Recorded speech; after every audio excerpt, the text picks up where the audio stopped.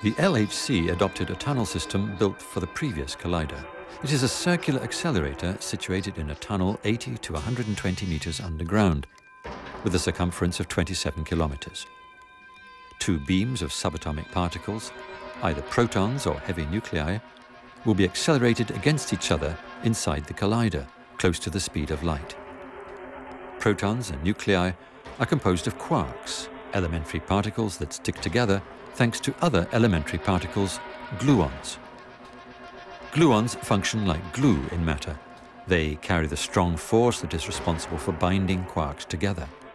Particles that are bound by this force are called hadrons, hence Large Hadron Collider. A particle beam starts its journey in a small linear accelerator and is gradually speeded up in different accelerators until it reaches a certain entrance velocity, when it is transferred to the LHC.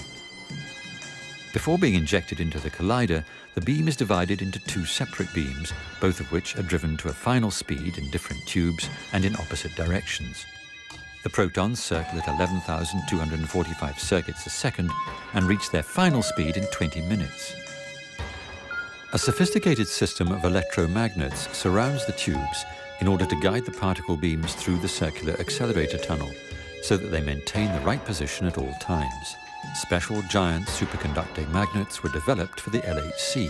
Each one measures over 14 meters, weighs 35 tons, and creates a magnetic field that is 150,000 times stronger than that of planet Earth.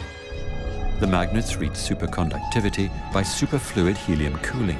The underground ring has to be cooled to minus 271.3 degrees Celsius. That is approximately 2 degrees above absolute zero, and thus a lower temperature than that of outer space. At such a low temperature, electric current flows through the coils of the magnet with zero electrical resistance, so that the magnets do not heat up. The tubes, through which the particles accelerate at nearly the speed of light, cross the collider ring several times. Neighboring tubes intersect at 4 collision points. Bunches of particles then rush against each other and collide. The collision sites are the most important parts of the accelerator. It is here that the actual experiments take place. Huge underground halls encircling the intersection points are equipped with 40-meter-long, 20-meter-wide cylinders. These are the detectors. The detectors monitor the collisions, localize and visualize them. They allow researchers to observe the behavior of the particle traces obtained, measure their speed, mass and charge, and in this way identify them. In principle, detectors work like a massive microscope or a digital camera equipped with millions of sensors, taking a picture of each event. The LHC detectors record 600 million collisions per second. There are 4 of them, named after the 4 main experiments: ALICE, ATLAS, CMS, and LHC-B.